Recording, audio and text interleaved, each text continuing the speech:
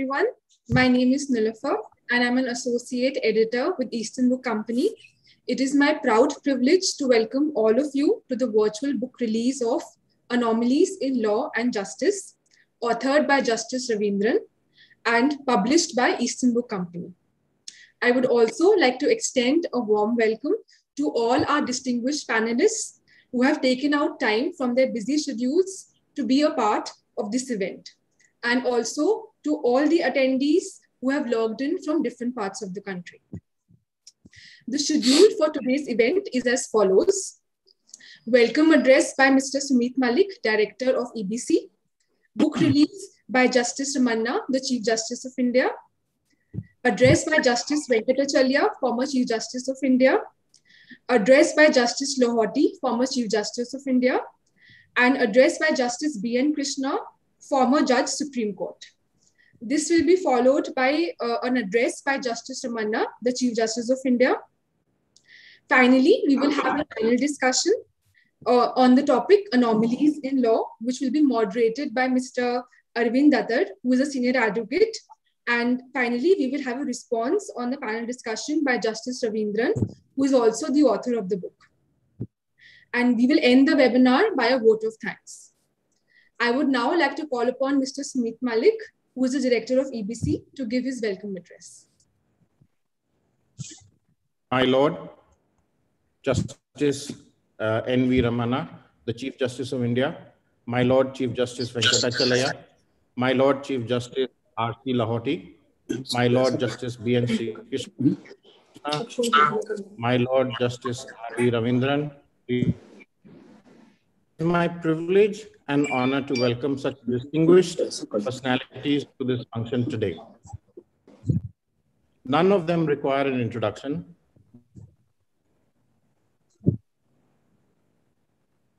Chief Justice of India, and his judgment in Anuradha Bhasin upheld the freedom of speech and expression through the medium of internet,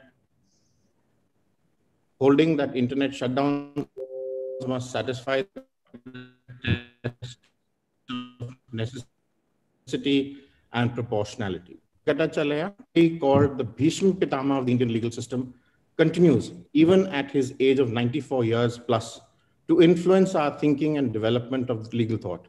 Even a 10-minute interaction with him allows a person per se, explains the nature of proceedings and relief under public interest litigation. In Antale, he observed that courts are as much human institutions as any other and share all human susceptibilities to error. Chief Justice Lahoti is one of the most respected Chief Justices India's had, and the thought are unparalleled. His judgment in Dowdy Bora on the doctrine of precedents, concept of stare decisis, and per incuriam judgments is seminal and still holds. Was one of the most erudite judges on the Supreme Court bench, and his contributions did not stop even when he stepped down from the bench. He has been part of very law in fields as diverse as the Mumbai riots, finance and business, financial irregularities, data protection, and the use of technology and artificial intelligence in the field of law. He was on the bench with Chief Justice Lahoti in the Dowdy Bora case. His own judgment in state of Karnataka versus All India Manufacturers Organization in 2006 was an important case on the practice and procedure to be followed in case of PILs. Apart from laying down the law on res judicata in case of PILs, it also clarified that an instrumentality of state. He also imposed exemplary costs on the state government for 5 lakhs for frivolous arguments. Justice Raveendran, I can safely say, has been one of the finest civil and commercial judges to have appointed to the Supreme Court. Economic Transport Organization in 2010, where he expounds the concept of subrogation and assignment, is seminal. Many of the cases decided by him on arbitration remain the leading cases on that subject. He has many articles to his credit, and of course, today we celebrate the release of his book. Shri Arvind Datar, Senior Advocate, has over a period of his practice not only mastered constitutional law and tax laws, but alongside has been involved in so many projects relating to access to justice, use of technology in the law, and others. Interestingly, in Madras Bar Association case, where the constitutionality of was argued by Mr. Datar, and the unanimous judgment of the court was delivered by Justice Raveendran. We are privileged to have all of you with us today. In this new world of technology and artificial intelligence, which allows for self-publishing, publishing on blogs, etc., the question is there still a role left for publishers? At EBC, as we celebrate 75 years of being around, what we have learned is to understand what the legal profession requires and what our role can be in fulfilling that requirement. To us, we believe that our role is to bridge the gap between legal information and knowledge and those who consume that legal information and knowledge. To be effective in our role, it is important that materials or content that we produce is authentic, accurate, and reliable. Also, we have continued to innovate over the years to keep ourselves relevant. In 1969, when Mr. Suren Malik graduated from the Delhi University, having studied by the newly introduced case method, he realized there was a need for faster reporting of Supreme Court judgments. Thus came about the innovation of Supreme Court cases. As you are all aware, that there can be no second edition of a law report, and it must be got right the first time. Prompt, accurate, and complete has been our philosophy, which we have adhered to since then, and we understand and recognize our responsibility that the honorable judges and the bar repose on Supreme Court cases. As soon as publishing shifted to desktop publishing, we at EBC adopted it and shifted our publishing from hand-composed type to software-designed typeset to digital printing, the latest innovation in the field. Print on demand has gotten to the publishing industry before laser printers printed aircraft parts and human hearts. EBC was amongst the first to introduce a legal research database on CD-ROM in 1996, which was less than 650 MB then, and now the SEC Online Web Edition has over 10 terabytes of data, 4 million documents covering over 250 jurisdictions. Even though we believe that the printed book is here to stay, yet for the tech-savvy, EBC's EBC Reader platform is ready and has over 350 books, and we add new books to it every day. The SEC Online blog, on which we report happenings in court, law schools, and the like, now has over 1 million views and 4.5 lakh visitors every month. To bridge the gap between what is being taught in law schools and what are the skills and knowledge required to be a successful legal professional, EBC has launched its latest innovation, EBC Learning. It has been a wonderful experience working with Justice Raveendran on his book. We thank him for the opportunity. Judges, for those in government and public service, and the common man too. It is sincerely hoped that these lessons are read, understood, and imbibed, and it helps strengthen the rule of law and values and traditions that India stands for. Once again, I welcome all of you today, and we look forward to a fantastic session with Mr. Datar and the panelists. Thank you, sir, for your insightful words. Next, I would like to invite Chief Justice Ramana to release the book by holding it up in his hands. And I would also like to request all the panelists to please hold up the book in your hands so as to commemorate this occasion. Thank you, Justices. It is indeed a momentous occasion for all of us to have this book released in the presence of so many eminent personalities. Thank you all. Next, I would like to call upon Justice. Wait 1 minute, please wait. Okay. Chief Justice, do it. Okay, sorry. Thank you, sir. May I request all of you to hold the book up again, please? Yes, sir, please hold the book up again. We will take a screenshot of this. Yeah.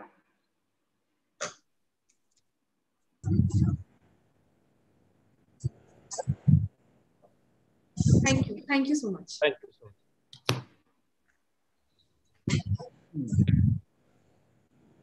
much. Next, I would like to call upon Justice Venkatachaliah ji, former Chief Justice of India, to say a few words on this occasion. Honorable Justice Ramana, Chief Justice of India, Justice Lahoti, Sri Arvind Datar, Justice Srikrishna, Justice Raveendran, Sri Sumit Malik, Mas Nofar Pateja, all the distinguished panelists, ladies and gentlemen. Justice Raveendran's vast experience and legal erudition as a lawyer and a judge inform these pages of this book. There is a fund of information on every topic dealt with by him in this eminently readable book. The most distinguished, significant aspect of his judicial personality is that despite his great familiarity with legal theory and legal principles, he brings to bear upon the subject a pragmatic approach of pragmatic solution. The ideal justice is a never receding horizon, and as a concept is an invitation to a debate on the irresolvable issues of man's eternal quest and to conflicting social philosophies. Providing practical solutions to the conflicts of men is the primary concern of the art and science of adjudication. I may recall what Roskill said in a very eminently readable article, Law Lords, Reformers are reactionaries. He said, much of the common law and virtually all the criminal law is a blunt instrument by means of which human beings are governed and subject to which they are required to live. And blunt instruments are rarely perfect, intellectually or otherwise. By definition, they operate bluntly and not sharply. Unquote. Justice Raveendran's judicial philosophy accords broadly with this philosophy. The constant problem in constitutional adjudication is one single continuing theme: how to steer the living stream of law between the dangers of rigidity on one hand and the dangers of formlessness on the other. The Canadian idea of dialogue in constitutional adjudications is a great experiment. Personally, I have great regard for Justice Raveendran. In his article, Musings and Management, he reveals a side of his personality, being tough and being gentle. He refers to Raymond Chandler's fictional detective Marlowe. And somebody asked him, how can you be so hard at the same time so gentle?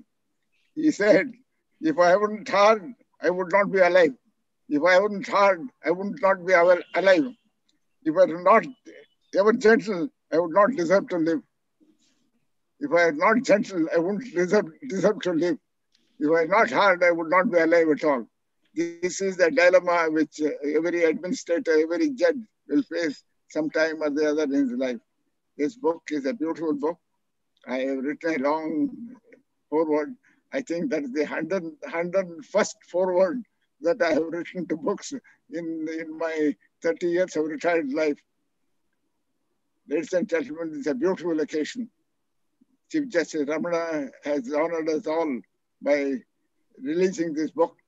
And I must congratulate Sumit Malik for the great contribution they are providing to the spread of legal literacy and promoting good books and good literature and law. Today, the scenario is totally different thanks to publishers, imaginative publishers like Sumit Malik and others. Thank you very much for inviting me. It's an honor to be with you today. I cherish it. Thank you. Thank you, Justice, for your enlightening words. Next, I would like to call upon Justice Lahoti, former Chief Justice of India. Welcome, sir. We would be honored to hear a few words from you on this occasion. Thank you, Nilofer.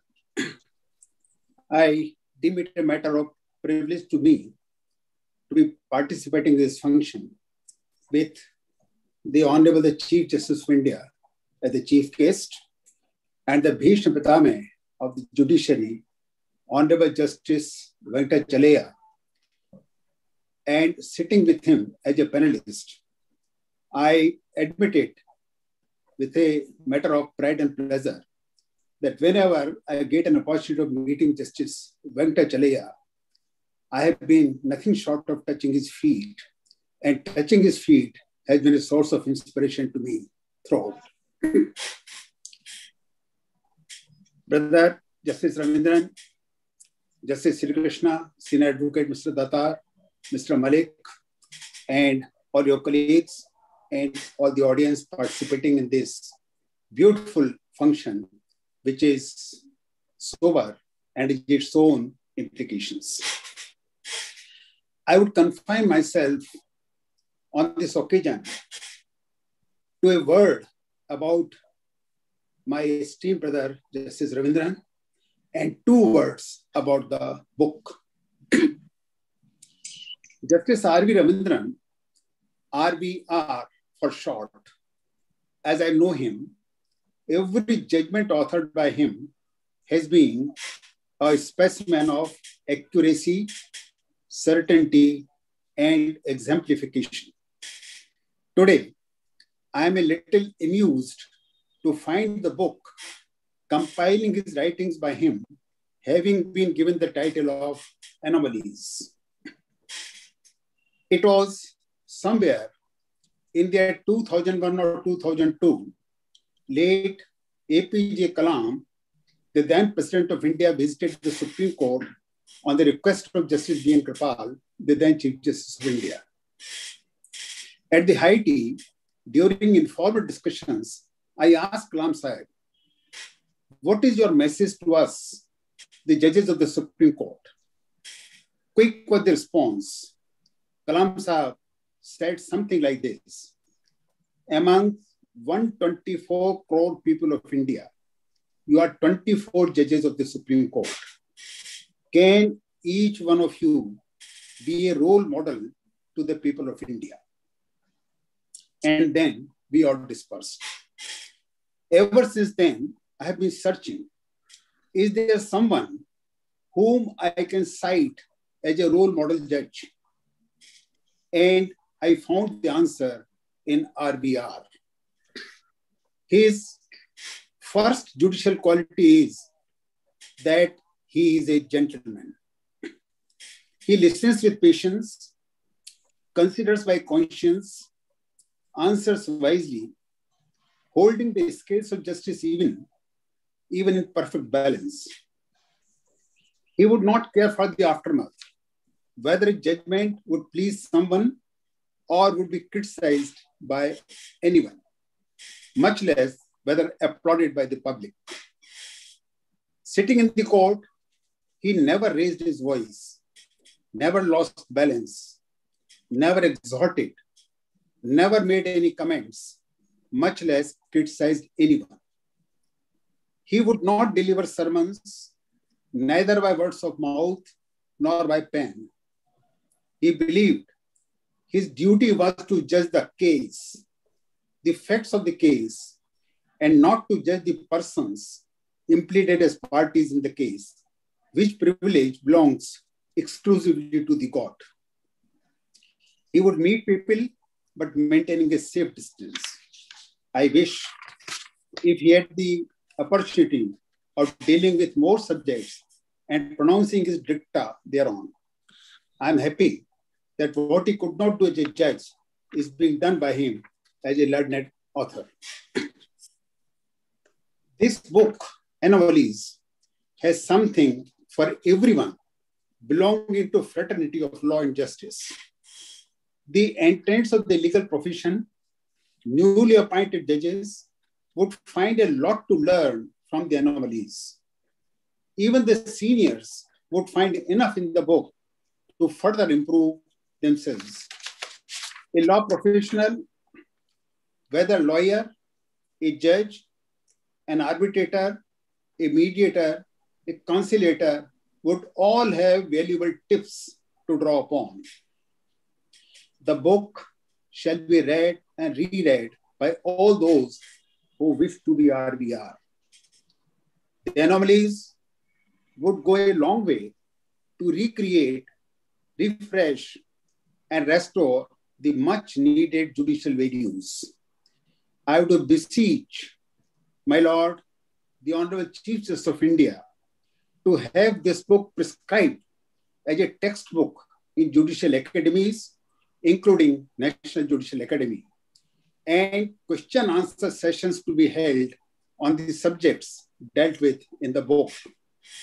For this book is not just theory, it is practical wisdom related to law and justice. One thing which I can say with confidence about this book is that in this book, there is not a word, not a sentence which has not been practiced by RVR. Every chapter, nay, every page of the book is studied with jewels of wisdom. Recently, having come across some strange orders passed by some courts, I happened to ask RVR, are the fundamental rights not being stretched too much and too far, like a rubber band? The answer which he gave to me needs to be read by every judge dealing with fundamental rights issues. He said, the more we expand the fundamental rights, the more we dilute them.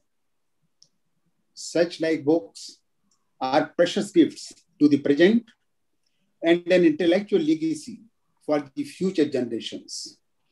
I, with these few words, place on record my admiration of the book, and I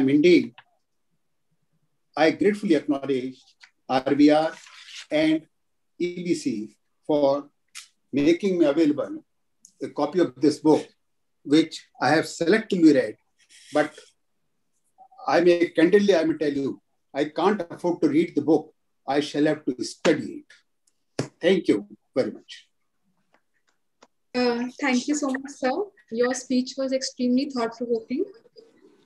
Next, I would like to call upon Justice Srikrishna ji, former Judge, Supreme Court of India. Sir, please say a few words on the occasion of the book release. Thank you. The Honorable Chief Justice, Justice Venkatachaliah, former CJI, Justice Lahoti, former CJI, Brother Raveendran, Mr. Datar, the team from EBC, Surendra Malik, Sumit Malik, Nilofer, and Bhumika. It's indeed a happy occasion for me, who has been virtually rendered a house prisoner for the last more than 12 months or 13 months, to be able to meet all my colleagues at one stroke. Now, a few words, and I mean really few, not more than 5-10 minutes, few words about the author and few words about the book. Now, the first time I came across Brother Raveendran was when some of his judgments in the Madhya Pradesh High Court came up in appeal before the Supreme Court. And I must say, I fell in love with them at first sight. Because having been used to all kinds of rubbish being written, this was really a very pleasant and a very happy occasion to read a judgment which not only made sense, but taught me exactly what the law was. Now, after that, when I was in the Supreme Court and I had almost come to the end of my tenure, I was pleasantly surprised when Raveendran walked in one day and said hello to me, and he had been appointed. I had a very short tenure of sitting with Justice Raveendran, but that was really pleasant, short and sweet as it was. Several qualities that I noticed: that he was a very pleasant gentleman, both as a human being and as a judge. I did not find him ruffled by some of the very abusive and abrasive lawyers in the Supreme Court. He also had a good quality, namely meticulousness. Even though we could sometimes make short orders, he would take the trouble of reading the order thoroughly, making sure that all the I's were dotted and the T's were crossed, punctuation was right, capitalization was right, and finally the order did convey exactly what the court wanted to say. Whenever he wrote a judgment as a junior judge, I had no need to even read it a second time because I knew it would be dead right. And all that I had to do was say, like a Tathastu Brahmin, I agree and sign it. That is the goodness. Thereafter, he was a colleague on the committee which we headed for making changes in the arbitration law and institutionalization arbitration. And his contribution there was invaluable. Although, much to our chagrin, very few things were really accepted by the government, as usual. Finally, I'm happy that he's one of my co-arbitrators. In fact, I chose him to be the president of an arbitration, international arbitration tribunal. He was a little reluctant, saying, how can I be your senior? I said, no, you are much more than what I am. You deserve to be the president. I'm sure that this will inspire younger generations of lawyers and judges. Now, 2-3 words about the books. What the gentleman is, the book reflects. Now, these anomalies of law is the result of his vast experience of law, both as a studious academician and as a practicing judge, of wherever he has found holes in the law, kinks in the law, oppressive points in the law, which he needs to highlight. He has highlighted them sufficiently for the benefit of the lay public, for the benefit of the legal fraternity, including the judges, so that these pressure points, these irritations can be removed and justice rendered to the public at large. I very much appreciated his broad spectrum of dealing with the subjects, whether it be anomalies of the laws, corruption, then about administrative law, then his kind guidance to lawyers, counsel, junior judges, senior judges, how to write a judgment and what needs to be emphasized in a judgment. This is really indeed a classic textbook material, and I'm sure the Honorable Chief Justice will take up the suggestion made by Justice Lahoti and have it prescribed as a study material for youngsters to become good lawyers and better judges. Let us hope that you will have more and more judges like Justice Raveendran, and that we'll have more and more books written by him, and may the good Lord give him more power to his pen to produce this, and may also hope that EBC will have the honor of publishing more and more such books for the benefit of all and all. Thank you very much. Thank you, Justice, for your insightful speech. Next, I would like to call upon Justice Ramana, the Chief Justice of India, to address the virtual gathering. Welcome, sir. Good morning to everybody. Honorable Justice M.N. Venkatachaliah, the Bhishma Pitamaha of Indian Judiciary, Honorable Justice R.C. Lahoti, Honorable Justice B.N. Srikrishna, Honorable Justice R.V. Raveendran, Honorable Justice B. Sudarshan Reddy, Senior Advocate Sri Arvind Datar, Sri Sumit Malik, my senior and colleagues from the bench and members of the bar, ladies and gentlemen. I am overwhelmed to be in the presence of the judicial grades of India. They have been extremely kind to me in my whole journey so far. Your blessings have brought me so far. Justice Venkatachaliah has been a role model for me since my student days. At this age of 94, he still remains as a powerhouse. It is humbling to be in the presence of these luminaries. I am free from stage fear, but today it is different. Standing before you stalwarts makes me a bit nervous. So I deem it a matter of great privilege to be part of this book release function for a number of reasons.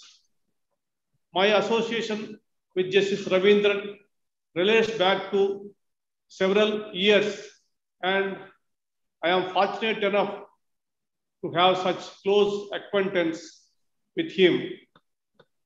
Today, I am running the risk of being called a biased judge by none other than Justice Raveendran.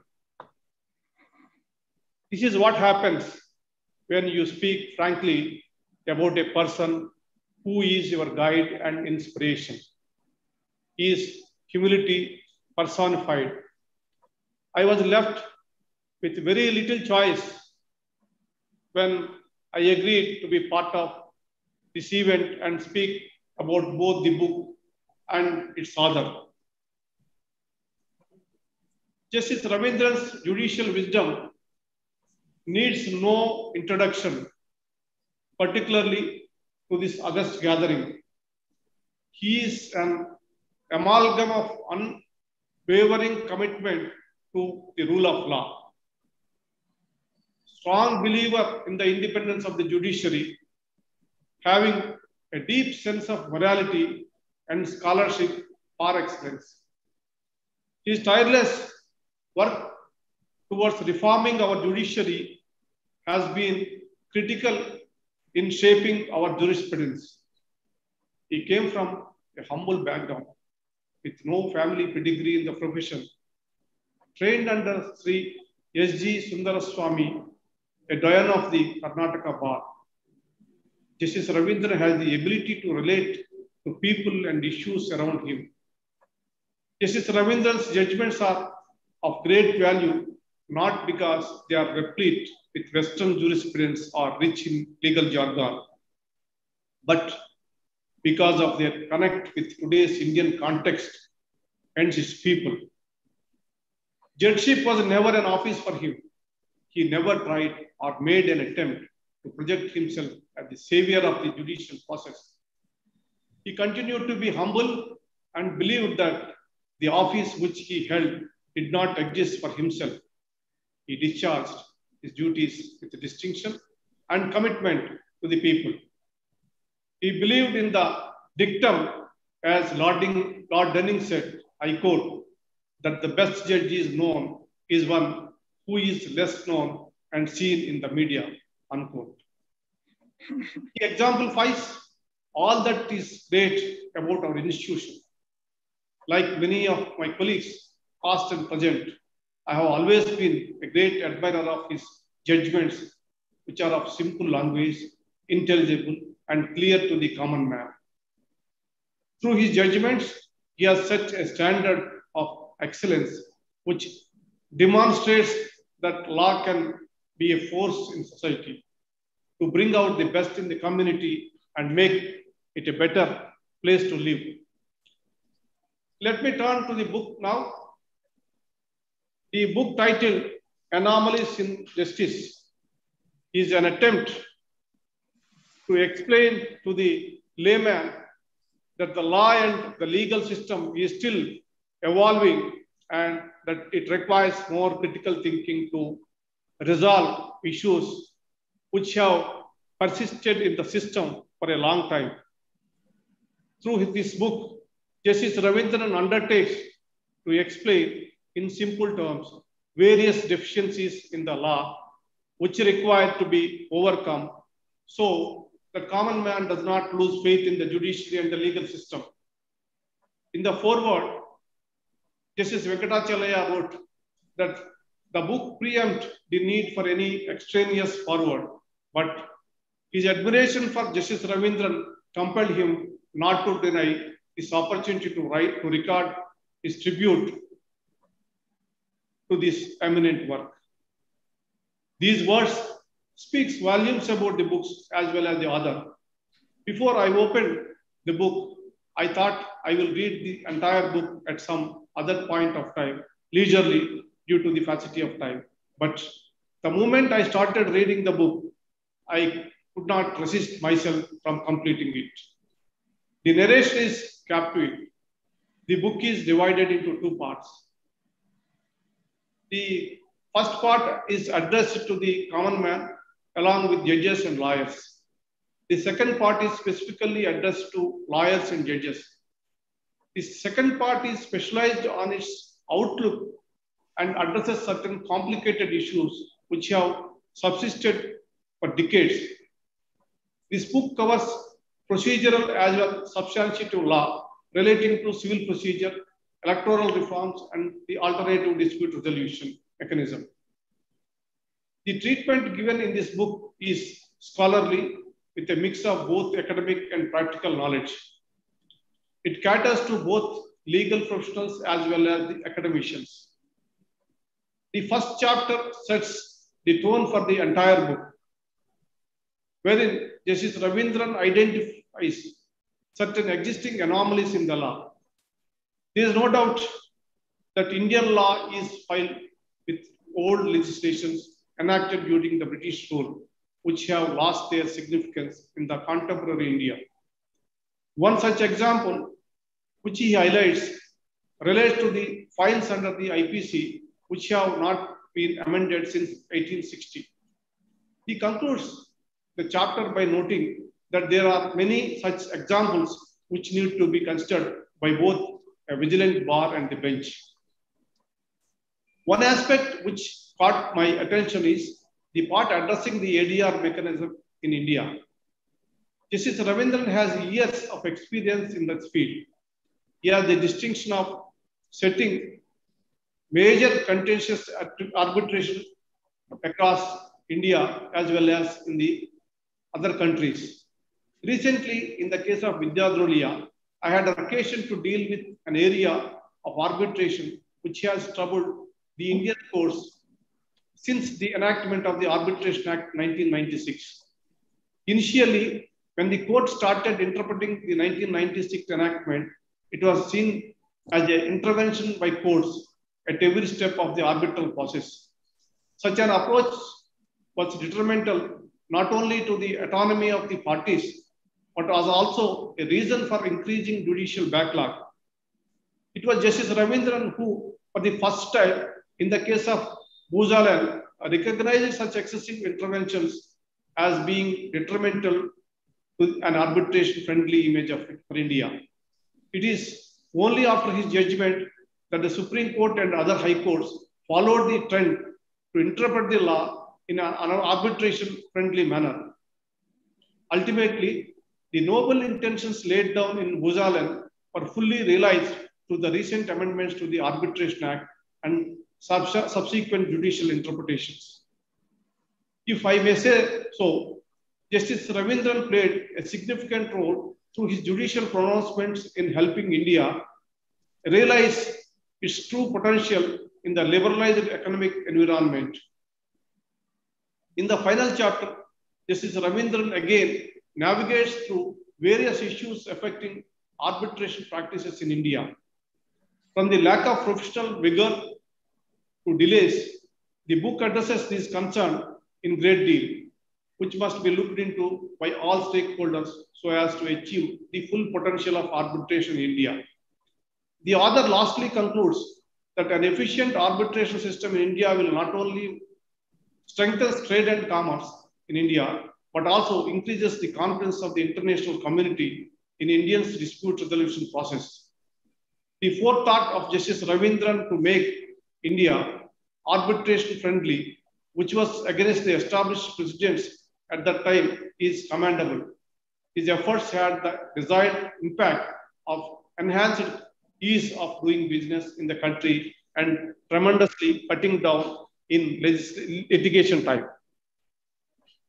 The general distrust among the business community and regarding litigation was adequately addressed through these various judgments of him. Justice Raveendran's judicial capabilities is known to everyone.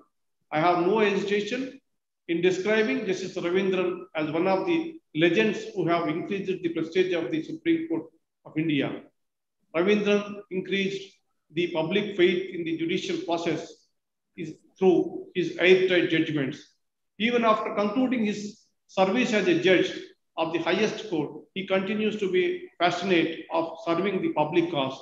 This One volume speaks volumes about his lifelong efforts for working towards public interest. For me, it is a great honor to be considered worthy of releasing this beautiful book, which brilliantly radiates the wisdom of Justice Raveendran. I congratulate Justice Raveendran for coming out with this book, which the need of the hour. I urge him to write more diverse topics of his expertise and share his immense knowledge with the world. Before I conclude, I wish I share a message that he sent at the time of my appointment as the Chief Justice of India. I quote, "Dear Justice Ramana, congrats. Best wishes and blessings. These are difficult days, challenging days, testing days. Being a Chief Justice requires courage to act, commitment to the cause of justice, concern for the common man, tact to deal with and obtain the cooperation of the brother judges in addition to the qualities expected of a judge. You possess all of them in abundance. Let the Almighty lead you to a purposeful, meaningful, and successful tenure," unquote. I feel that this message is indeed the roadmap for my journey as the Chief Justice of India. I shall treasure this message forever. I wish him good health and all best for all his future endeavors. I congratulate the publishers to publishing this book. Thank you. Thank you, everyone. Thank you, Justice. We are indeed privileged to have you here.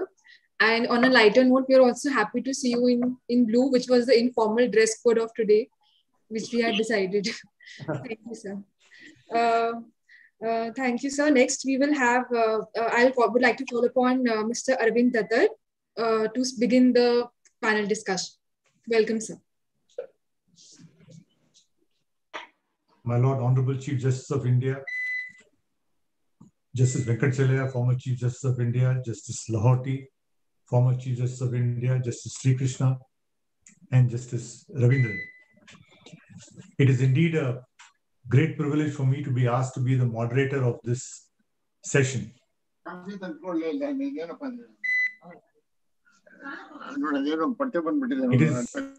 It is, as Chief Justice Ramana mentioned, it's a rare honor to be on a panel of so many eminent jurists at one place.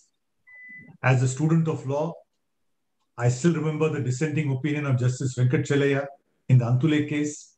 I remember so many landmark judgments of Justice Lahoti, Justice Srikrishna, and Justice Raveendran, which on a personal note, I may say that he really set the trend for the tribunal series of tribunal judgments after we appeared before him in 2010. It's a great privilege. As Justice Ramana said and other speakers have said, this is indeed a great book.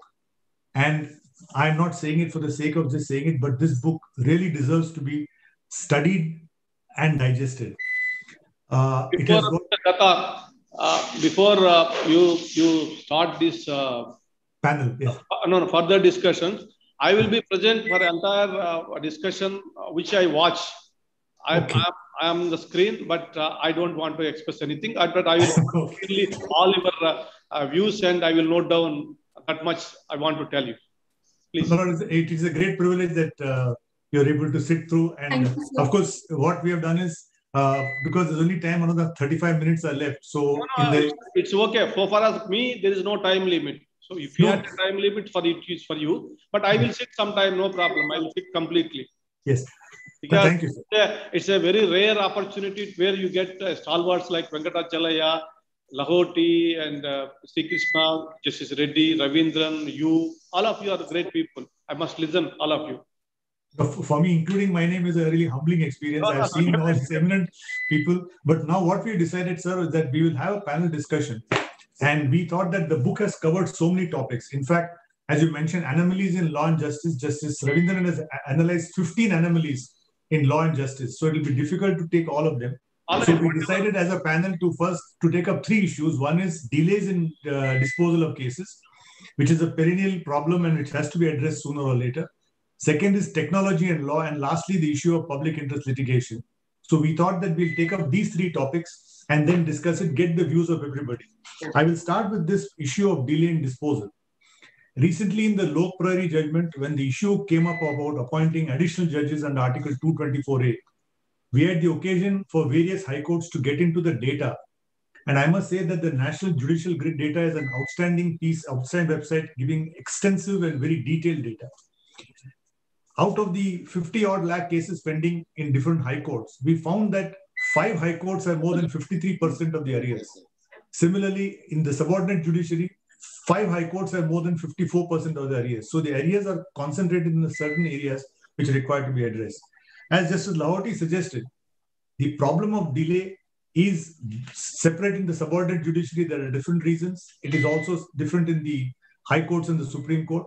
Fortunately, Supreme Court, the problem is not so serious. As Justice Lahoti mentioned, the areas have been brought down to about 60,000-70,000 cases as compared to a vast number pending earlier.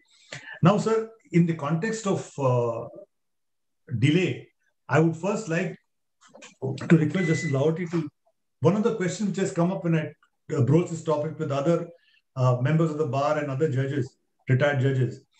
One standard response is to create more judges, to create more fast-track courts, but this has not really addressed the problem. Would you say, sir, that one repeated suggestion was to extend the retirement age from 62 to 65 for high court judges? Would you say that that is a good suggestion? I wanted to put this controversial question to you, sir, to Justice Lahoti. In my opinion, yes. Not only yes, it is a must. If we increase the age of retirement for the judges of the High Court, it will serve 2 purposes. First, we will have an active judge, active experienced judge at the prime of his maturity, a mature judge, to dispense just continue to dispense justice. Yesterday, during the discussion, I told you that 15 years after my retirement, I can work as an arbitrator, record evidence, hear arguments, prolonged arguments, and construct my awards. Why I cannot act as a judge? So that's the question. The age of retirement must increase for all, but it must be uniform for the judges of the High Court and the Supreme Court.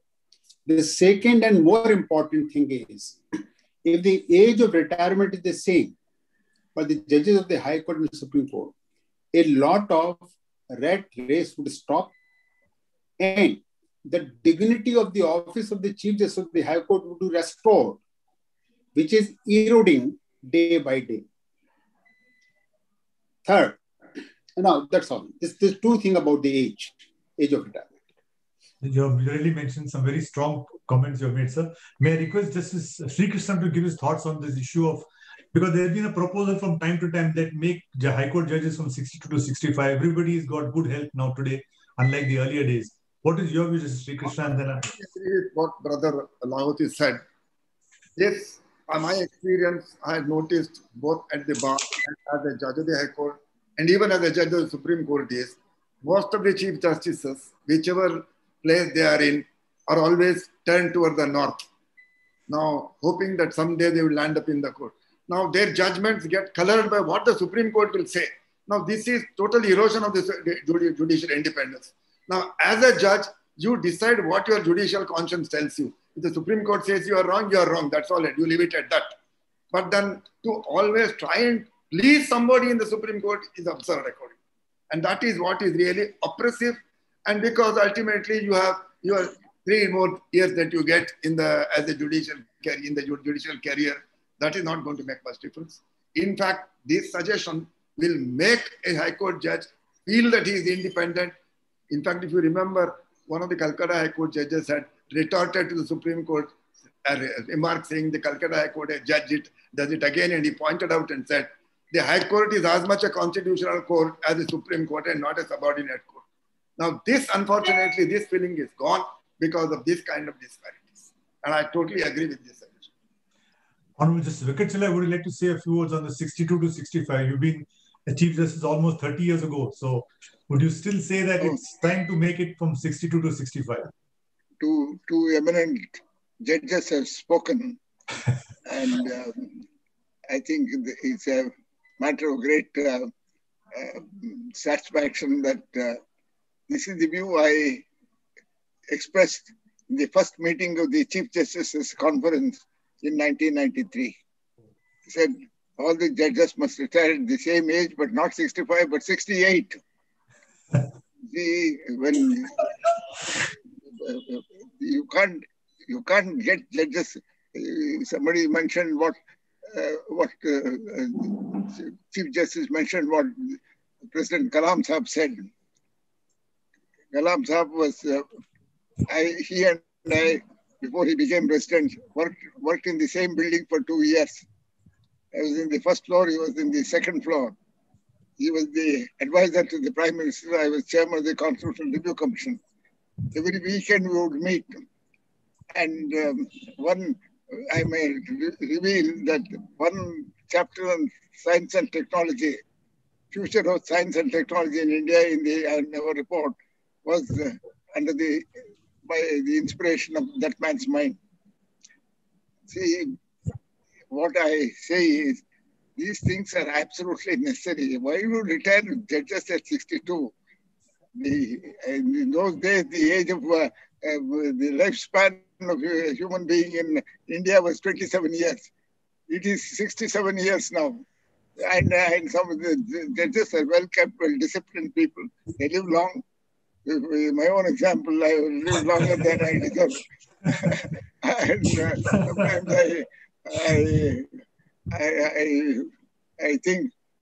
I think they're just,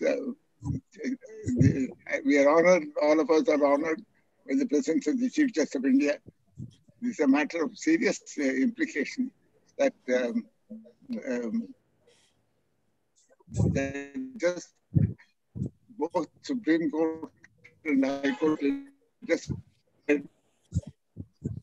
the atmosphere that all these Chief Justices, the High Courts, must be treated as the exceptional judges of the Supreme Court. And the Chief Justice of India will be at liberty to request one sitting judge of the Supreme Court to go and work as Chief Justice of the High Court and ask a High Court judge to come and work for a term or whatever terms the Chief Justice thinks to sit in the Supreme Court. I mean, these are all perhaps very ideal situations, may not be practicable in implementing it. The result has it. But simple thing is, as two learned judges of the Supreme Court have said, 65 years. In fact, I went to the four eminent lawyers of this country, requesting them to accept judgeship of the Supreme Court. I went to Dipankar Gupta's house. I went to Anjar Ujjwala's place in Mumbai. I went to who's that? Justice Satwal's son, Atul Satwal. Iqbal Chagla. They would have been Chief Justice. All of them declined. Then I declared that you have lost your right to criticize the Supreme Court anymore.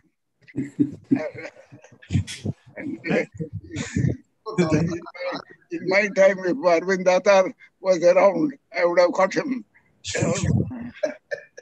Yes, Justice Srikrishna, I wanted to say something. I wanted to say this in connection with what Justice Venkatachaliah is saying.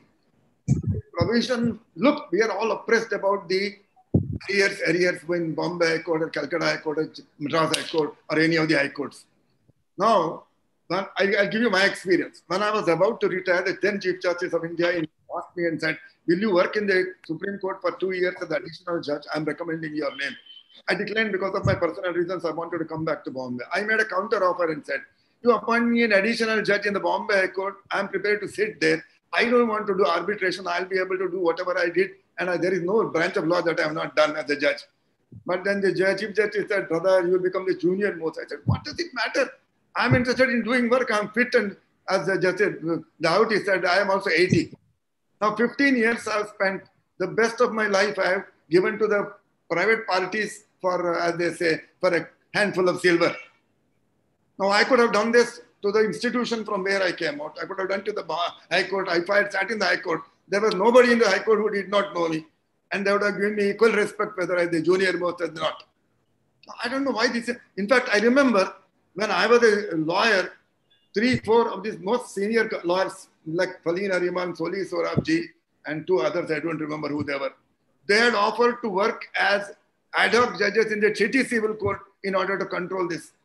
But then people didn't accept it. These are good suggestions that somebody must do this radical thinking. Otherwise, we are not going to solve the problem. You increase the number of judges, there is the law of diminishing returns. It applies equally to judges also. Thank you so much. Thank you, Justice Venkatachaliah. As you mentioned, your age of 94 is definitely, we are really blessed to have you. And I'm sure that, that the next book of Justice Raveendran also will be released in your presence, and Justice Ramana will be there. All of us also will be there. That's my sincere prayer. Now, sir, this is as far as the increase in age is concerned, this will require a constitutional amendment. Recently, we had this judgment of Lok Prahari where they recommended, Justice Lahoti wanted to say something, please. No, only half a minute. No, please. If the age of retirement for the judges of the High Court and Supreme Court becomes the same, dehors the increase, I can assure you the Chief Justices would stop taking rounds of Delhi, and you will have the option of choosing the best, dehors the seniority, and you have to persuade them to come to Supreme Court. This I am telling you with confidence from my experience. Choose the best and persuade him to come to Supreme Court. He will not be willing to come to Supreme Court. He will have to be persuaded to come to Supreme Court. That's what it should be. Yes. So one suggestion is to make High Court judges up to 65. The other, just Venkatachaliah said, that everybody will retire at 68, keeping in mind the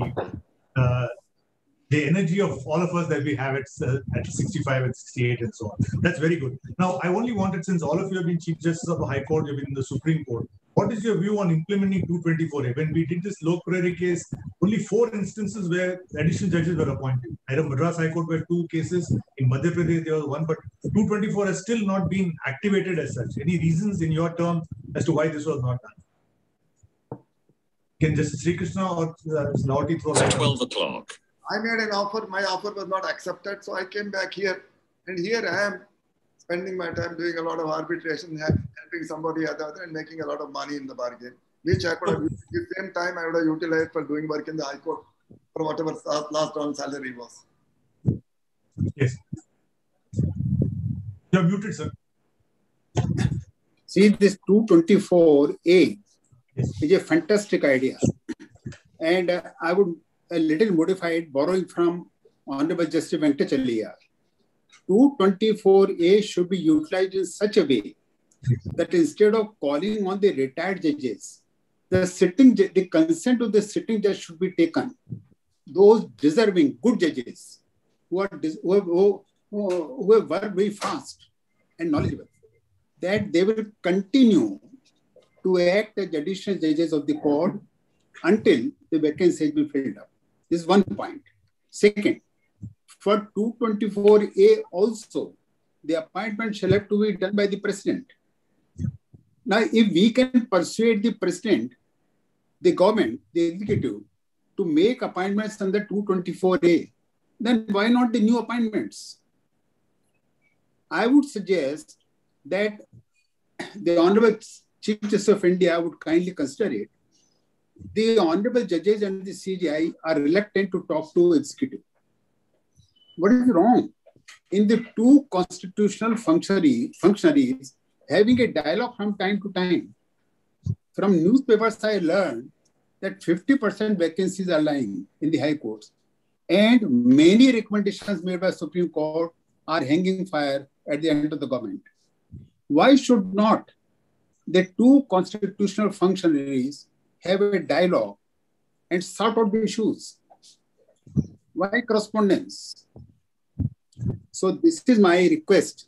224 is a good idea, but the way Honorable Justice Venkatachaliah puts it, it's a much better idea. And I would suggest that the new recommendations which are pending for a long time must be sorted out by a dialogue, not by just writing letters. So I think the net conclusion is that as a judge, High Court just retires at 62. He continues under 224A for some more time till the vacancies are filled up. That is the suggestion that is made, because even in the Lok Prahari, Union of India Bar gave a very positive affidavit and said, yes, for people who are retired. And the idea was to select judges in their specialization. Suppose in a particular court, more criminal cases are pending, then retired judges who are specializing in the criminal area can be asked to continue. Yes. So now can we just move on to the next topic which I suggested which is bothering all of us, is technology and law. Now, I remember coming back in March for the holy holidays to Chennai. I never imagined that I would be stuck in one city for 15 days but fortunately, thanks to Zoom hearings, virtual hearings, we have been now used to a new method of working. I think all of you are conducting arbitrations from all over the country and the world from your respective houses and chambers. I just wanted to know, as far as technology and law is concerned, would you recommend that some kind of a hybrid system to continue? Because I don't see this going away. And even assuming the pandemic goes away and we come back to normal, will it not be would you suggest that we have a continued hybrid system, say 3 days of virtual and 2 days of physical? What would you recommend? I would ask, just Venkatachaliah have been at the forefront of recommending technology. You have recommended Six Sigma and so on. So I would request you to mention about the new method of virtual hearing. Although there are classical purists who say that there should be a physical hearing that makes... I would, if I recall, in the Law Quarterly Review, there's an article by an American senior lawyer. I think you kindly trace it. The title of that article is, Gentlemen, Their Lordships. The title is Gentlemen, Their Lordships. The theme is how appeals are argued on either side of the Atlantic. Sir Raymond Evershed Committee had members of Supreme Court judges, the American Supreme Court judges and the House of Lords members. They went into the question of hearing, and this article by a senior lawyer from America, Gentlemen, Their Lordship, that's how judges are announced into the room. He said the essential morality of the process in common law system has to be maintained, and to the extent technology will promote it, to the extent it can, for example, if it becomes impersonal, you see, for example, cross-examining a eyewitness in the court, it can't be done online. This part of the work must be, there is the personal, the morality of the process and the impression, emotions, things like that. Of course, technology may develop itself into a state where it's amenable to such kind of use also. You can see the person in 3 dimensions, holographically, and things like that. And things it will happen sooner than you think it's possible. Yes. Gentlemen, I'll tell you, within the shortest possible time, the leap of technology will be such that we don't know where we land. And you must take care that the essential feature of a common law system is the morality of the process.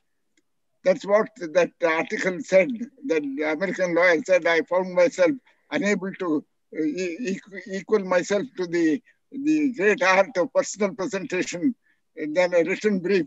And I think he said this: 100 pages of closely typed written argument may not sometimes be sufficient to a shrug of shoulders of the Queen's Counsel in the court.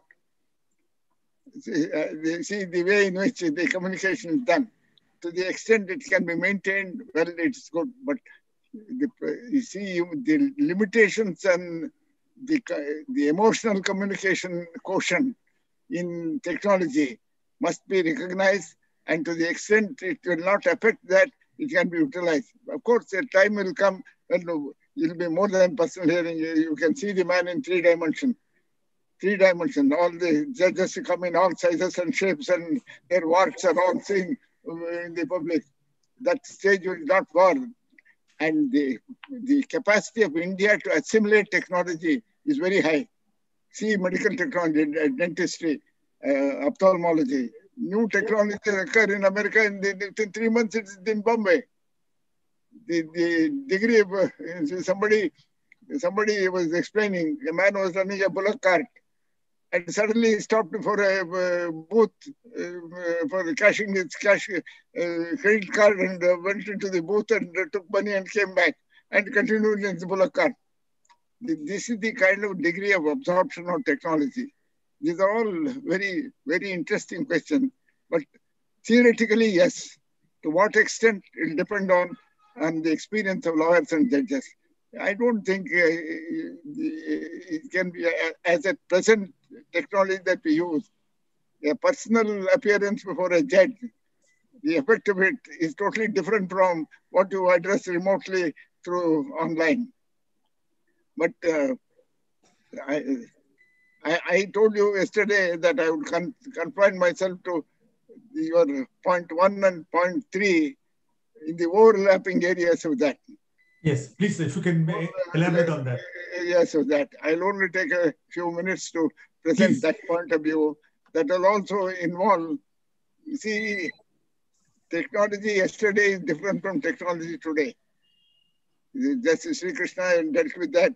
There is a seminar in which last year, I think 2 years ago in Bangalore, for artificial intelligence. What is this machine intelligence will do? You leave your telephone at home, your mobile at home, have a dinner in a restaurant, and have a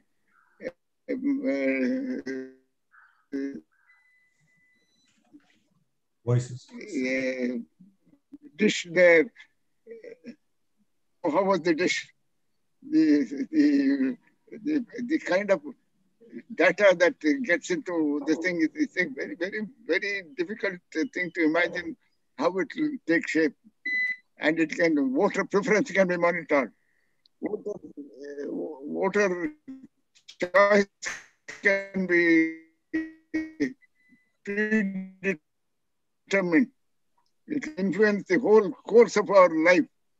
And that's the Supreme Court. I'll very briefly tell you my ideas of how you can discipline the trial system. These suggestions which I am making are not for implementation at all. Sorry, sir, we have lost you, sir.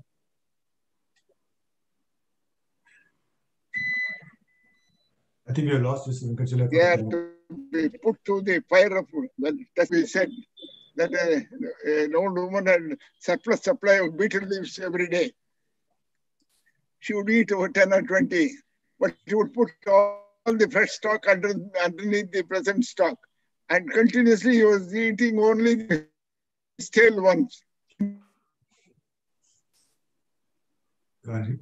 So we can't.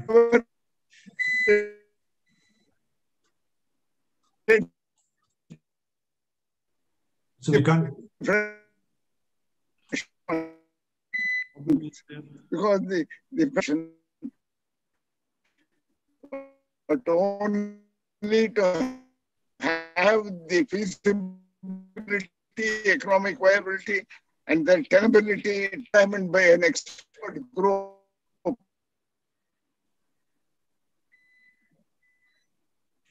You have lost Justice Venkatachaliah for with specialist systems.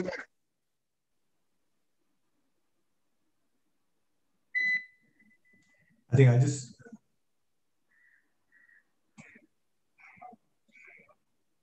We can't hear Justice Venkatachaliah. Sorry.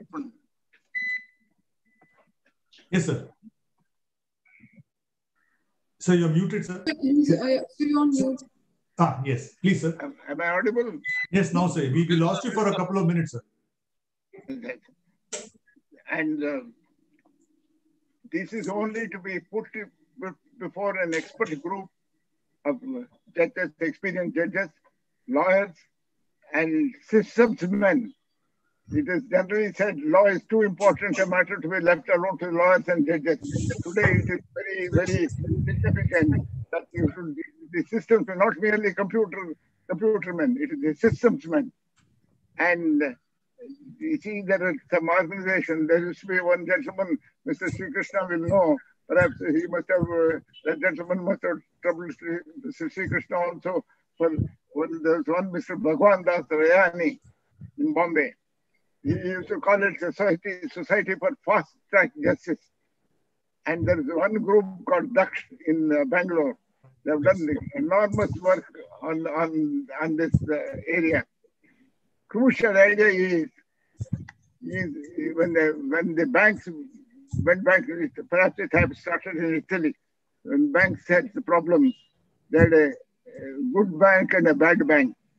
I would not use those good and bad words. It's a new bank and the old bank. The new bank is to carry on the current business correctly, and the old bank to handle the problems of the inherited problems. What you want is the new court on and after a particular date. Try it as a pilot project in one district. In the 50% of our work in the high courts and the trial courts are in 5 states. 5 states. In the trial court, 70% of the work is criminal with the work. Trial state, 30% is civil work. There's a dramatic reversal of the proportion when it comes to the high court, where 70% is civil work and 30% is criminal work. That itself is an indication what is happening in the trial court. Crucial idea is to have a new court on and after a particular cutoff date. The fresh cases are filed in the new court on an assembly line basis. And that assembly line will say which court, which type of case requires faster treatment. For example, a matrimonial matter, where if you make it more than 6 months, there will be nothing left in the marriage at all. Custody of children. You remember a letter barrister to the Lord Eldon. Everybody knows that story. Yes. This minor was came to your court in your busy schedule. You would not. Now he has attained majority. Therefore, you don't take the trouble of pronouncing a judgment. There's the old notorious story of law delay. You put this into the system, and that will say the adjustments in the main case are not given by the judge presiding officer. It is by the man systems controller who will have the meeting with the parties on both sides, fix a schedule for that case. You file it today in October, first week, you will get ready for this thing, and systems men will provide it to the computer a slot for it. They will assess the man hours requirement, time requirement, and make it 3 times that so that to accommodate possible lapses in complying with this thing. And the systems man will provide you all that. Supposing you are not able to do it in the month of October. So he gives you a slot in alternate now in advance. After the issues have struck, the conference, and both the lawyers will decide how the case should proceed and give alternatives for in the case of their non-compliance. And this is done by the controller of the system. The judge will only deal with interlocutory give dates only for interlocutory matters and urgent matters, interim matters. The main matter is under the control of the system. This is and put it in one district in one state under the supervision of the chief justice of that state and the judge who is familiar with this thing and some systems expert. Try it. Just give it a trial and you will produce enormous results. In fact, this is exactly what I told Arvind Datar's group when he invited me some 20 years ago to inaugurate his Panellists Center. There I said, under the Captain Six Sigma in judicial proceeding, I dealt with that, and that was published by the National Judicial Academy. And then system should declare what kind of cases should have time limit. Custody of children 6 months, divorce matter 6 months, whatever the time you think the systems will say, the lawyers will say, the judiciary will say. And I think, and then ultimately, a case put on the assembly line, fix an ultimate thing. 2 years is the maximum period for the pendency of that matter, depending on the logistical support that you have from the judiciary, or 3 years, but no case should spill over that period. Though other cases could be disposed of. This is possible. Yes. In County, Lord Chancellor outsourced the case flow management experts. Some experts, and those two experts, I invited them to Bangalore. They had come here. They had interaction with the State Judicial Academy. This must be, you put the Judicial Academy to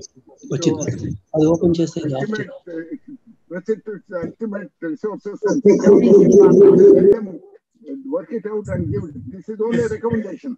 If an expert don't implement it without trial and test it, tensile strength will be tested by experts who discuss it, point out the lacunae, and then at least know what is possible. Then movement and progress of the cases are under the overall systems control. Only interim and interlocutory proceedings and hearings and adjournments are under the presiding officer. At the completion of the proceedings, the cases go into a loop line for mediation. We'll have to have trained mediators. If the parties agree upon a mediator, they must say in the pleading itself, in the format, that we are agreeable to so and so, the trained mediator, a lawyer, a retired judge, or even a serving judge as a mediator in the matter. It will have, say, 2 months. Yeah. Ultimately, the overall time limits for each category of cases can be maintained. It's a very strict thing. Legal staff have to be intensely trained. Lawyers have to be trained. Junior lawyers have to be trained. It is an immense problem. It's not an easy thing. But if you don't do it, you won't survive. I'm told in some state, a criminal appeal pending for 20 years.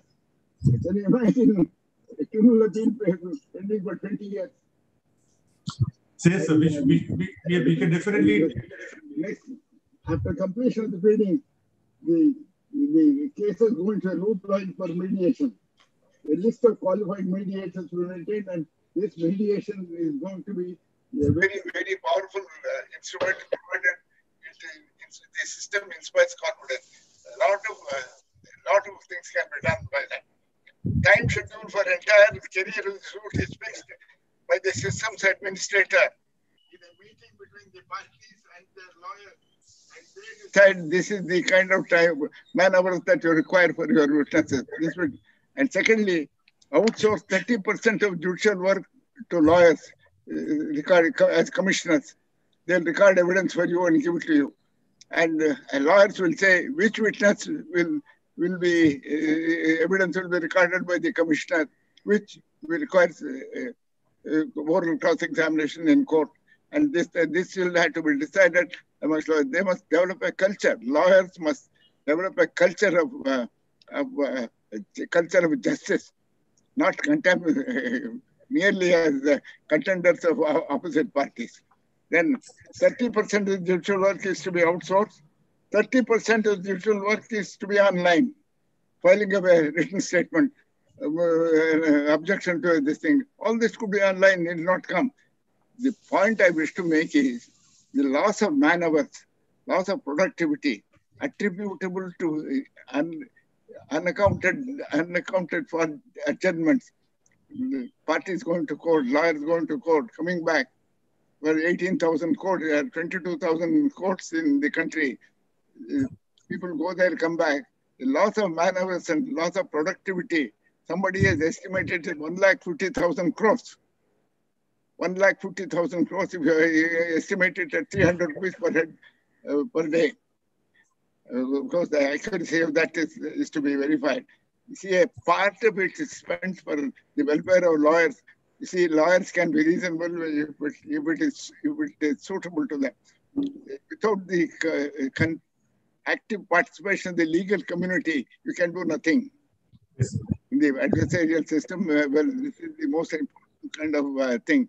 And you have to try these things, don't put it into practice unless it's yes. No, I agree, sir. We should first try it as a pilot project in 1 or 2 districts. And then... Even before a pilot project is done, have an expert people to assess. It may raise some cynical eyebrows. Well, it's not possible with the kind of culture that lawyers have in the country or judges have in the country. There may be so many reasons they'll point out. All that I wish to appeal to the judicial community is give it a try, because all of the things we have tried is gone. Yes. We did the fast track course, it didn't work.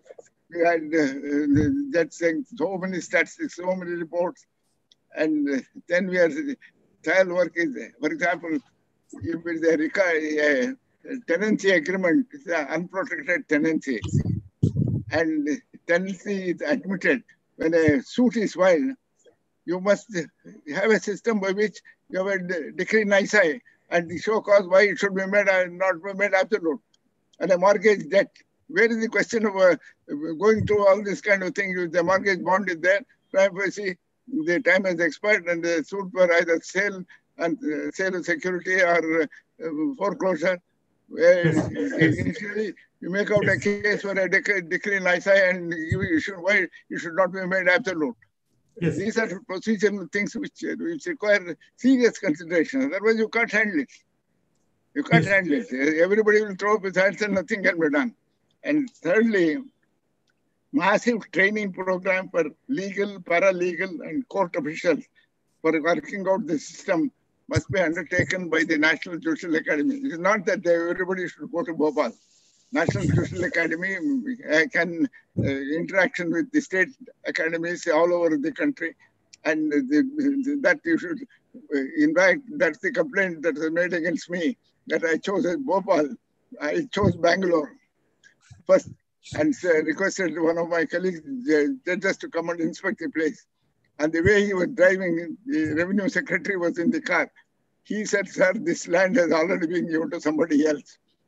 And I think there's some confusion. The chief minister is not aware that there is some already. What you are inheriting is not land, but litigation. He didn't even go to the place. He turned the car back and came and said, "Don't touch them with a batchpole." And all the time, the chief minister of Madhya Pradesh was sitting next to in our room. He offered 120 acres of land, 60 acres and 60 acres another the buffer forest. And then and he also showed that there are at least about 1,000 flights every week are between Chennai to Delhi, Hyderabad to Delhi, Cochin to Delhi, Bangalore to Delhi. He said if only 1% of them are hopping flights, the connectivity would improve. Okay. Bhopal is geographically the heart of the center of this thing. But it was unfortunate that the connectivity was not very convenient. So, but it's a 5-star facility. We fought a battle with, and the Prime Minister was so helpful that almost 100 crores was spent on that. Make full utilization of it, make that the center, not that everybody should go to Bhopal. They can come to Delhi, they can come to any part of this country, and it is under the umbrella and the aegis of that institution that you should work. And I appeal to the Chief Justice of India to revitalize that institution and push it to its potential, achieve its potential. And it's a great institution. Once Mr. Lahoti, Chief Justice, invited me to head that institution. I told him I have left the judiciary, I have not entered that building again. So I thanked him. He may recall what he once told me, that it has, in fact, one American Supreme Court judge said that the best campus anywhere in the world. Yes, it's undoubtedly the finest campus anywhere in the world. Even in Reno, which I have visited, is not comparable to Bhopal Academy. You push it, put them into test and let them come out with this kind of thing. And then another 30% of the judicial work must be online. So 60% of judicial work must be online, and another 40% or 30%, which is essential work, the orality of the process, that must be recognized is my submission to you. And then, you see, there is one technical issue. I've made a study of that when I was in the High Court. What time in the life of a litigation is consumed by bringing LRs and record? The delay in courts is such that one or the other party will die. You can assume that. And tracing the legal representatives and record, thanks to the delays of the system, parties will live their normal life and exit. The bringing them record, they must trace them, find out, serve them, it's impossible. Please consider this idea. Yes. Second, a plaintiff, he will say, in the event of my death, so-and-so will represent my estate. He is my nominee. There's an insurance policy. He says, my nominee, he will continue the litigation. He will continue the litigation. The LRs can come on record on their own, but it's not necessary for the man to search for the progeny of the man and then trace them and get. And it's a terrible thing. I've been a trial lawyer myself. I know what it is to bring a legal representation record. Please have a nominee system. The advocate must say, I will appear in the event of the party's death, I will appear for them. It's optional for the LRs to come on record. This is a very convenient thing. And secondly, see, many of the actions, mortgage suits, admitted landlord tenancy, you have a proceeding for making a decree in ISI and ask them to show cause why it should not be made absolute. Otherwise, not a eviction proceeding with a protected tenant is an ejection action in law. It will take 10 years. I don't know at that rate what will be the nature of confidence people have in the system. We still believe that people still have faith in our system.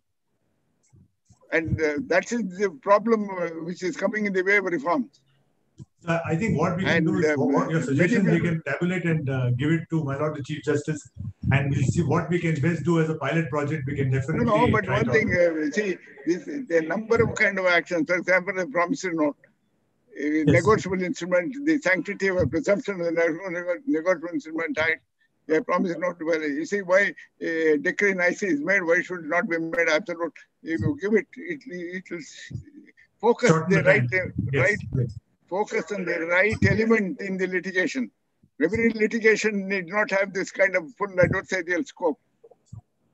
And every adversarial system has inquisitorial elements in it. There are some, I mean, I am not saying that these are the exhaustive kind of, to explore this thing, just have an expert committee with systems, not lawyers. Lawyers, of course, you must take, and you must put something into their pocket also by way of additional income. Otherwise, nobody will do charity for the sake of litigants. Yes. These are some of the things which have to be. Thank you. Thank you. Thank you. And so technology is concerned. It is going to be tomorrow, if not today. It will be leaps and bounds. Yes. And see, you can have Chief Justice Ramana, and he may sit in his own place, but his three-dimensional figure will all come. In fact, this will come appear like the rishis that were descending from the heavens to the earth. And I think in the last election, somebody tried it also. Yes, hologram. Tried it also. The holographic three-dimensional figure. Now the science of haptics has made it possible to shake hands with them. Yes. Shake hands with them. And robotic surgeries, a surgeon sitting in a console in New York conducts an operation on a patient on the surgical table in Paris. Yes. So we definitely done. Yes. So definitely implement. Just as Lahoti was mentioning about this virtual. Sorry. I think we have taken undue advantage of the presence of the Chief Justice of India to put in a lot of. People say, if you keep your mind too open. People say if you keep your mind too open, people put a lot of rubbish into it. and just Venkatachaliah said it may be something. So I don't know, after the courts reopen, we'll see all the chief justices and judges in 3 dimensions, I don't know. But apart from the lighter vein, what I wanted to ask Justice Lahoti was now this for the immediate problem is the Zoom hearings, the WebEx hearings, the virtual hearings. I spoke to a lot of people around and I find that there's a lot of difficulty in connectivity in the district courts and subordinate courts. High courts and Supreme Courts are working well. We are all used to it. What is your view? How do you sort out this issue of virtual hearings in the Microsoft is donating the systems to education institutions. We won't see them. We'll do that, sir. Government government's communication systems, I'm not blaming anybody.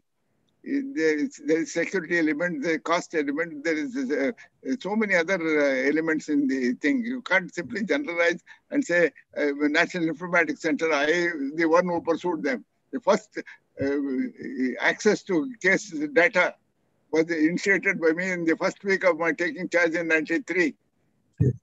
And I inaugurated that console in Bangalore, where on a fee of 10 rupees, you can get the statistics of your case anywhere in the country. Now it is just a difficult tip. Lahoti, you wanted to say about this virtual courts? Of course, Lahoti Sahab, you are at liberty to criticize me. This idea. Sir, kindly excuse me, folded hands. You see the advantage of virtual hearing.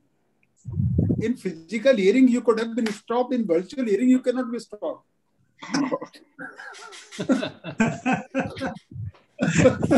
Sir, I can't afford to criticize you, sir. I follow every word what you say. Sir, your word is your final dicta.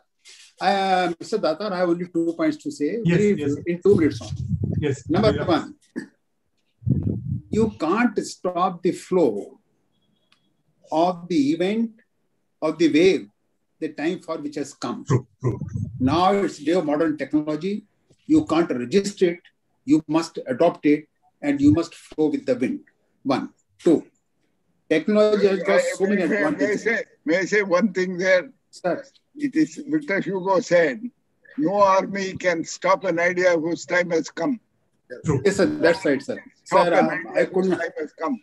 Sir, that's right, sir. That was Victor Hugo. I couldn't quote it fully. Right, sir? Victor Hugo. Sir, the second point is, yes, we need not be at all apprehensive. I can vouchsafe it. I think Brother Justice Raveendran, Justice Brother Srikrishna will vouchsafe it. For 17th March 2020 was the last hearing which I held, physical hearing. Ever since then, for the last 14 months, my 100% hearings in arbitration are online. Most complicated issues, ONGC, underwater disputes, port disputes, dredging, building the port, airline disputes, courier disputes, all these disputes, BHL disputes, involving highly sophisticated questions related to technology, where the drawings are 1 meter by 1 meter. And we are examining. I have recorded all evidence online. So I have cross-examination also online, sir? Cross-examination online. And arguments extending over 15-20 days, all online, without any difficulty, and awards pronounced. It is not at all difficult. If there are any difficulty, they can be solved. India is a vast country. The problem of connectivity can be solved. The commercial operators will be coming gladly in forefront and ahead to join hands with the judiciary and to provide the services where they can reach the farthest corners and can provide services. 2. Third, not only 3 dimension, now 4 dimension, 5 dimension is coming up. So, so far as Honorable Justice Venkatachaliah said that 15 pages of arguments will not match one shrug of shoulders. Now the shrug of shoulders can be virtually seen. All the expressions on the faces can be read. So it is not at all difficult. This I am telling you from my own personal experience. And Lucy, see one more thing. How much cost effective it is. In all those matters in which I am holding virtual hearing, some PSUs have issued circulars saying that they prefer online hearing. Every online hearing saves at least 5 lakhs rupees per day to each of the parties. Online hearing is highly cost effective and time saving. If I have to participate in an arbitral hearing at some place, I have to leave my place at 1.5 hours in advance and reach that place, local. Now I come just 5 minutes before, join the hearing, finish the hearing and leave in 5 minutes. It saves time, saves cost, and is equally effective. This can be done in the courts also without any difficulty. Only thing is we shall have to get used to it. This is all my observation, but I wanted to say. Srikrishna, you would like to say something? Yeah, I agree. In fact, I am a votary of this. Of course, for a man like Justice Lahoti, it's easy. I am a little computer illiterate, so I will find it a little difficult. The point is, you know, in the courts, all judges are not equally capable of work on computers. All staff is not equally compatible. All lawyers are not. Therefore, till people get used to it, you should continue the hybrid process, not in the manner that you suggested, Arvind, not 2 days. You make it obvious to me. I am a lawyer. I want to conduct the case. Are you comfortable with this? Go on online. If you want to do it physically, I'll do it physically. So we have these both systems running parallelly. Till one time they can be merged and then can be made completely virtually. Now, I don't keep much talk about this witness's expression not visible and all that we know how much of trial court really does that. I mean, our trial judges don't really bother about the witness. And the demeanor of the witness. It's all theory, yes. In practice, we don't find it at all. All of us have been lawyers, all of us have been judges and the High Court Chief Justice and Supreme Court judges. Now, therefore, and particularly, all this is irrelevant when you are dealing with the High Court or the Supreme Court. You are not concerned with witnesses. You are concerned with lawyers, their facial expressions and the judge's facial expressions, which are easily visible on the, if I'm arguing before a judge and I find that his face tells me that I'm not cutting guys, I'll cut short. But that is very visible on speaker and I can see in the expanded view of your face. So, but only thing is this, till people get used to it at all levels, continue the process simultaneously. Otherwise, there will be infinite chaos. So I take it that your views are that since all of you have spent all your judicial life in physical hearing and now we've gone to the virtual age, you say that virtual should eventually be the rule and physical should be exception, maybe in batch cases. Or... It is like saying which language should be there. Therefore, English has continued with Hindi simultaneously continuing. Someday we'll switch over, but let it continue till people get used to it. Thank you so much. In fact, we wanted to have one session on PIL, but we're running out of time. We already... Mr. Datar, yes, I want to give you... Please, sir, please. Nothing, just I want to, for the sake of clearing and giving information, my Secretary General has furnished this information. Yes. After this pandemic, we have worked 287 days hearing, almost average of 11 benches, and taken up the matters, different matters, and the total matters which we have disposed of so far in these 287 days hearing, including hearing, is 92,312 hearings has taken place. And the disposal is already have published in the website. Apart from that, we have, I interacted with all the Chief Justices of High Court recently, 2 days continuously, and by virtual mode only. In the meetings, all the Chief Justices have suggested, requested 2-3 things. One is about vaccination of the lawyers, judges, and their families, and the court staff. Okay. Second thing is that some assistance to the judicial councils and all that. Third is the most important thing is this connectivity issue, particularly in the rural areas and village areas. So immediately I thought of initially calling these companies, telecom companies, and request them to provide, boost the systems, particularly in rural areas and hill areas, and providing some centers exclusively to provide facility to the rural lawyers to address the courts. But instead of my taking up that thing, I thought that I requested the minister, law minister come telecommunication, Mr. Ravishankar Prasad, to call these players, that particularly the telecom companies and the corporate social responsibility are aware. Yes.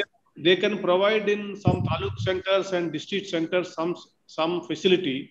So yes, lawyers can come there and they can use this system, particularly uninterrupted internet, to address the courts. This request I have made. Let me hope that they will take up the matter. And otherwise, I will take up some request the companies once again myself. Yes. This is for the information. Thank you so much. And in fact, there's one thing that what is the next thing is the digital divide. Those who have access to digital facilities, those who don't have access to digital. That is the major issue. It's going to be the main issue. A very good lecture by Mr. Farid Zakaria. He says now the problem is not the have and have-nots. Those who have access to digital and those who don't have access. That is going to be the. I suggest, I told the very same thing. Now, if you don't take care of these lawyers who doesn't have this facility of the technology, you are one generation lawyers of the rural areas will be out of the system because they can't afford.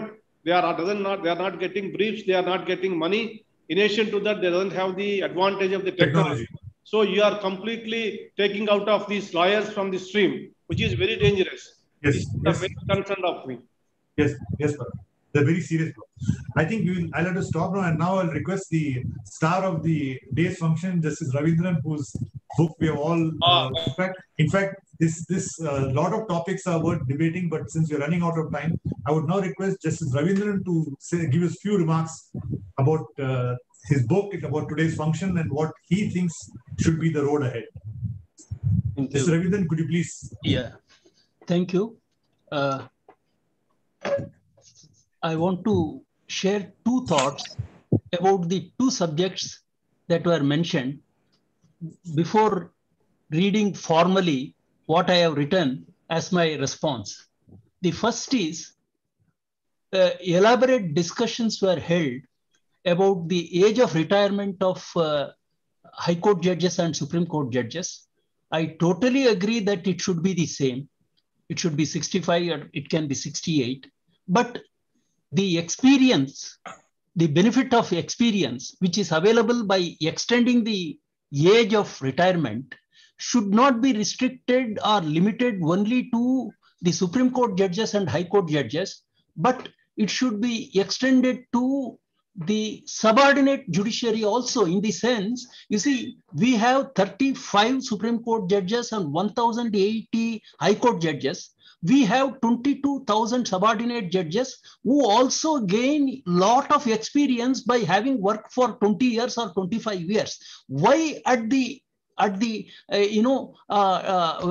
at their zenith, why send them away at 58 or 60? Why not make it 62? It need not be the same as the Supreme Court judges or High Court judges. But when we are considering or talking of increasing the age of retirement of the higher judiciary, we should also consider a corresponding increase in the age of retirement of subordinate judiciary, which will also make it more attractive for persons to join the subordinated judiciary. This is one point I want to say about the delay aspect.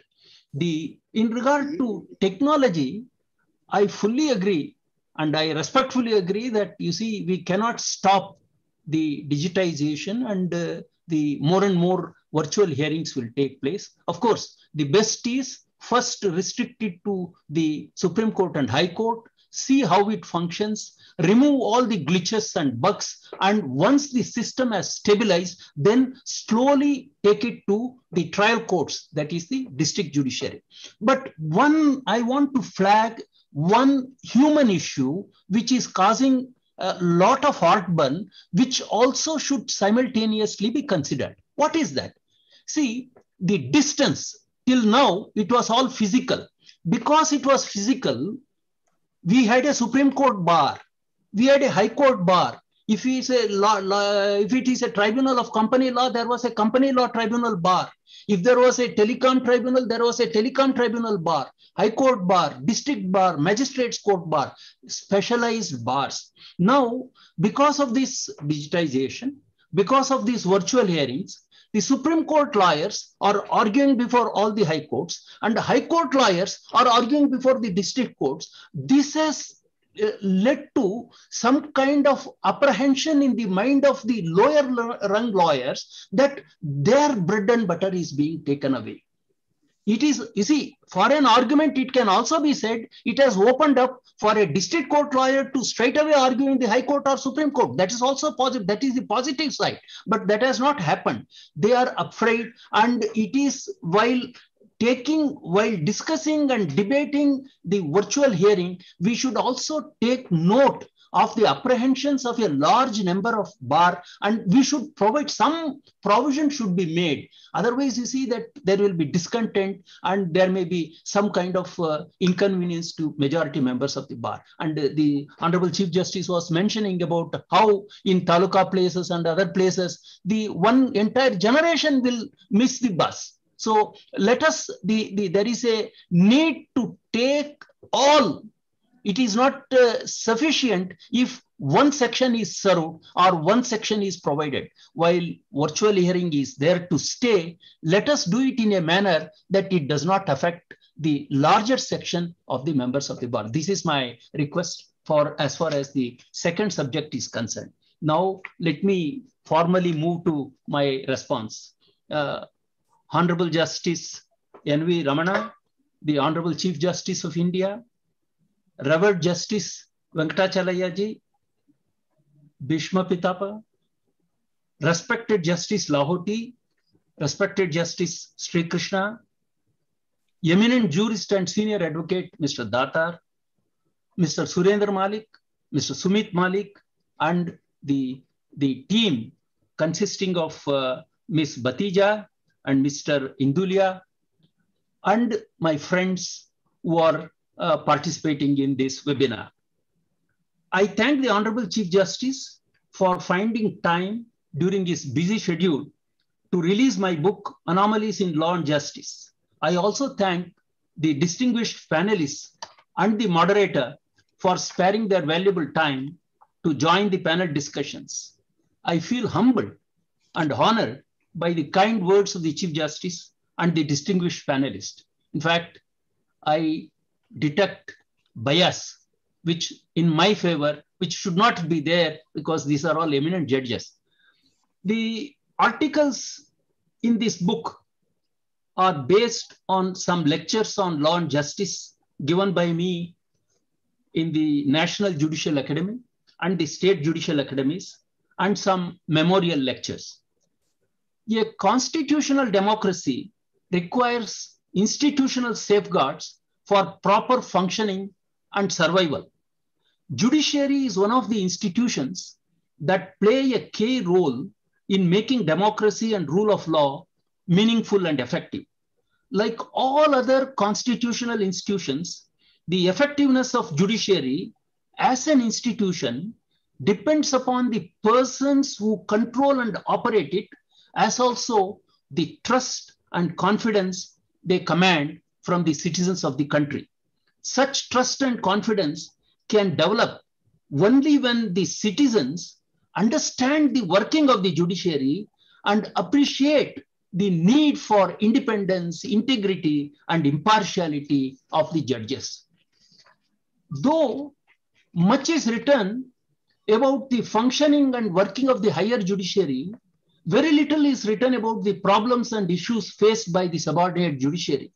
As I mentioned some time back, as against 35 judges in the Supreme Court and 1,080 judges in the High Court, there are more than 22,000 judges in the subordinate judiciary.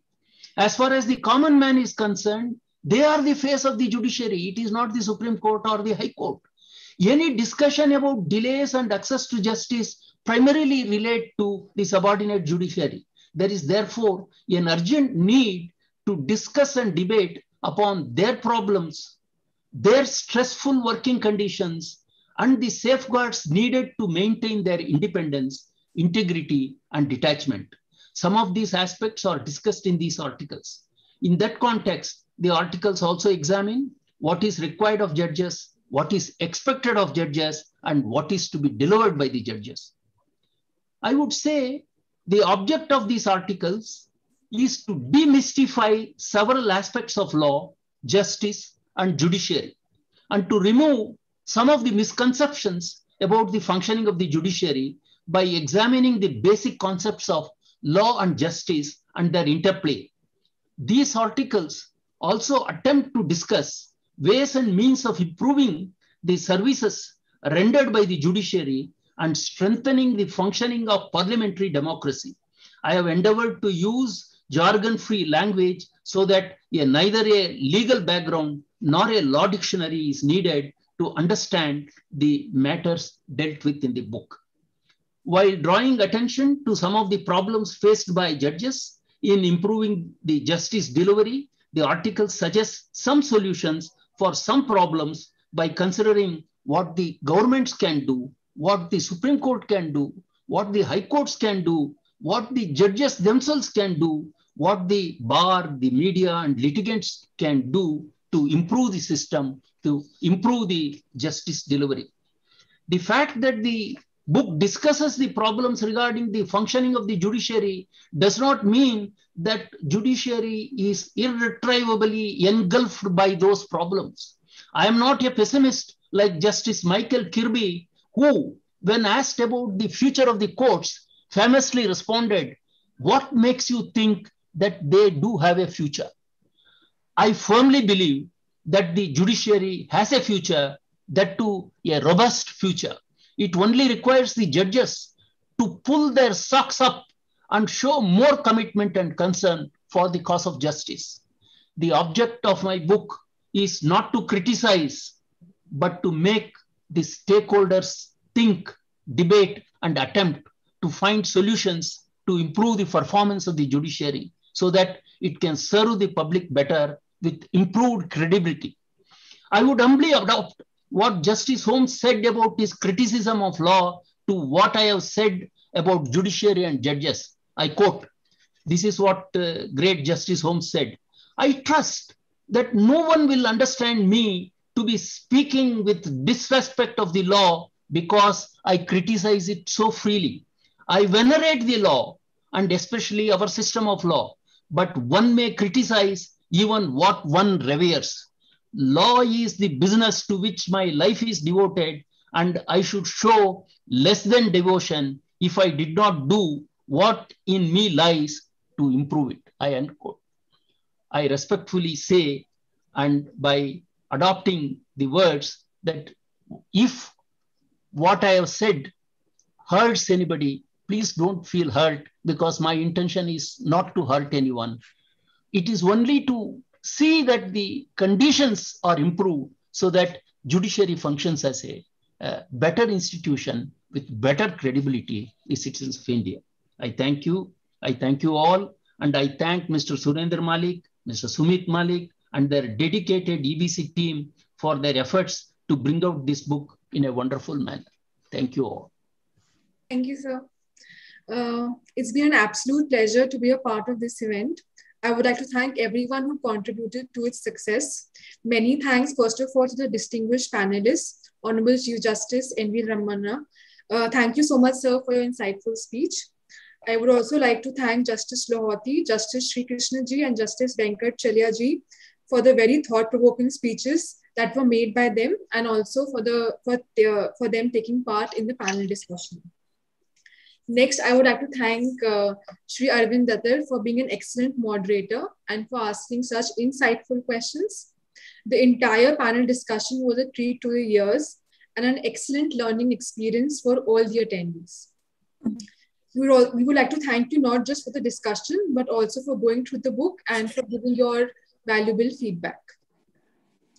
The production of a work of such a nature cannot be of merely one person. Our thanks goes to the entire team.